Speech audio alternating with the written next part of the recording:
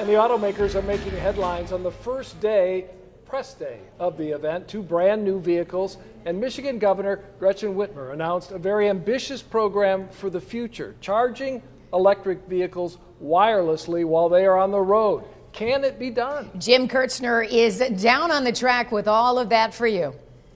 2 companies, Toyota and Ford, revealed 2 new vehicles, kind of like the auto show of old.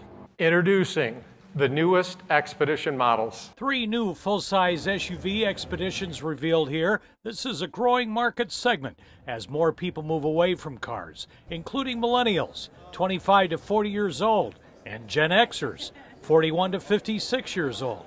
The marketing director fits their target customer. We're always keeping the customer at the forefront. Millennials are becoming increasingly important, as you heard today. You're one of those, I take it. I am. I'm on the younger end of millennials, so not quite into that family stage, which is what we're going for. The microchip shortage is still crippling auto production well into next year. We found a new word for it here. It is dynamic. In other words, we don't know. It's a dynamic situation, very fluid, so we're working very hard. The new Tundra's development has been a long and deliberate road to create an exceptional truck, and it's truly an American story. The new 2022 Toyota full-size pickup revealed here for the world to see is designed and built here in the U.S., and it's driving right at the Detroit Big 3. We have a lot of respect for those other offerings. They're fantastic, and they make us better as a result of that. We believe we've got a great group of loyal customers that we're going to continue to attract. We probably get some eyes from some other folks as well, and we're going to do the best we can in the segment. More EVs are coming onto the market, but Michigan lags behind other states with public charging stations. The governor here with a surprising announcement that can deflect some of the criticism. The first wireless charging on a public road in the country. And later, who and how will that be done? Well, it's about seeing a problem and working to solve it and being the first to do it. Governor on a quick tour of the Motorbrella site, she says she wants to harness the talent and infrastructure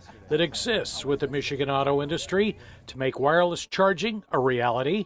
And when? When it will all be rolled out. I mean, that's the hard work that lies ahead. North American car, truck, and utility vehicle semifinalists were announced here. 50 automotive journalists from the U.S. and Canada vote on these. We put the list on our website, WXYZ.com. The finalists will be announced at the Los Angeles Auto Show in November, and the winners here in Detroit in January. EVs are growing. In my opinion, I think maybe the supply will be ahead of the public demand, but then the OEMs will have to balance that and not oversupply them in lieu of not being able to sell them. So the cool things here are, of course, all the new cars as well as the new technology still evolving for everyone. Carolyn? Jim, thank you so much. We like seeing cool things around here, that's for sure.